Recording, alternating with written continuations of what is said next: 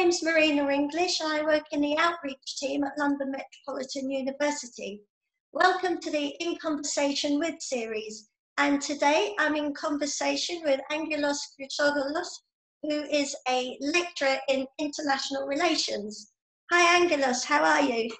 I'm all right, Marina. International relations, well, there's a lot of people who have actually not heard of international relations degrees. What kind of topics would the student cover? So we do look at questions of the international order. We do look at questions of international institutions. We do look at British politics. We do look at US politics and US foreign policy. We have people specializing in many other parts of the world, the Middle East, Turkey, Asia. I do Europe as well.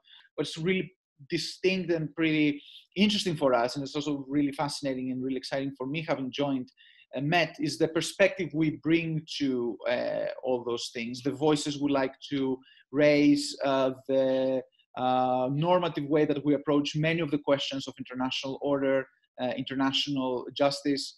In that sense, our degree is as multivaried and as fascinating and as multidimensional as many other degrees that you would find there. But I think we are bringing a very important perspective, and one that very kind of new, novel, critical perspective that I think students at London Met always find very interesting. Something they can always relate also to their own lives, their own experiences, and the ways they want to move forward in life.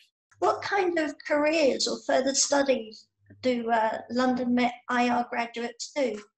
So when you study British politics at London Met, you hear about how the government or how the parliament works, right? That immediately becomes something that you yourself can look into getting a job in, getting an internship in, slowly getting on.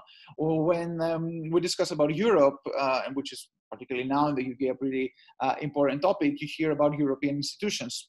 Incidentally, the EU is not the only European institution that the UK is a member of. So there's also career opportunities and kind of ways that you can engage with those things later on. And of course, we have this, particularly in the UK, this thriving NGO sector, which touches on a lot of the topics, the environment, new social issues, new social movements, a lot of the things that we are discussing in our degree at Met as well. You can really feel not only about places you want to work in, but even countries you want to work in, things that you want to work in, parts of the world.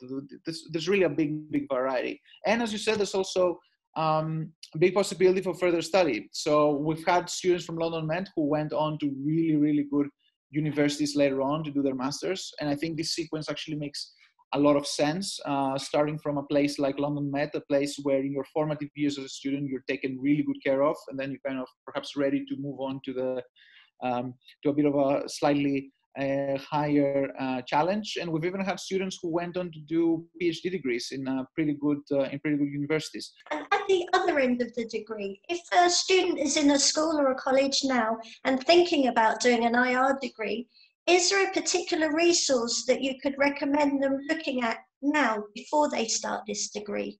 I would say try to get themselves involved a bit with some of the serious press, try reading the news in a critical way. A lot of the things I know that a lot of students and a lot of young people these days get them through social media. And social media is very important in its own term. We actually teach about social media. We actually teach about digital diplomacy. It's also another topic that we're doing. But I would really advise students not to be intimidated, to go to some authoritative sources of information and start engaging with them in order to understand them straight from the source. So we as teachers provide, this impetus, this direction. But ultimately, as a student, not only as students, but as citizens, read the good newspapers from all parts of the aisle.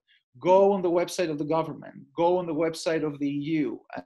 Go on the website of the United Nations, go to the website of the US Congress. But this information is there for you to make your own mind about it. And when you come and you write your essays, these are the places we want you to go to find your information. You want to have first-hand information so you become your own filter. It's your own thinking that makes you understand about how it should be. Now let's turn to you, Angelos. What about your own career path? How did you get to where you are today?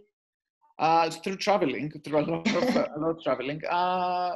It's there's nothing really amazing about my career path. I finished my PhD here in Florence, spent a few years bouncing around because that's the academic market nowadays. I taught in Ireland for a year and a half, and then moved to London, worked in Chatham House, the Royal Institute for International Affairs, for half a year. I'm still affiliated with them. Worked at the London School of Economics as a one-year fellow. I taught for 2 years at King's College, then spent a year in America at Harvard.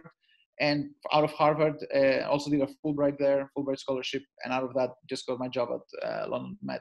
Okay, well, Angelos, thank you so much for answering all the questions. It's been a pleasure talking to you. So thank you and goodbye. Well, thank you for the conversation.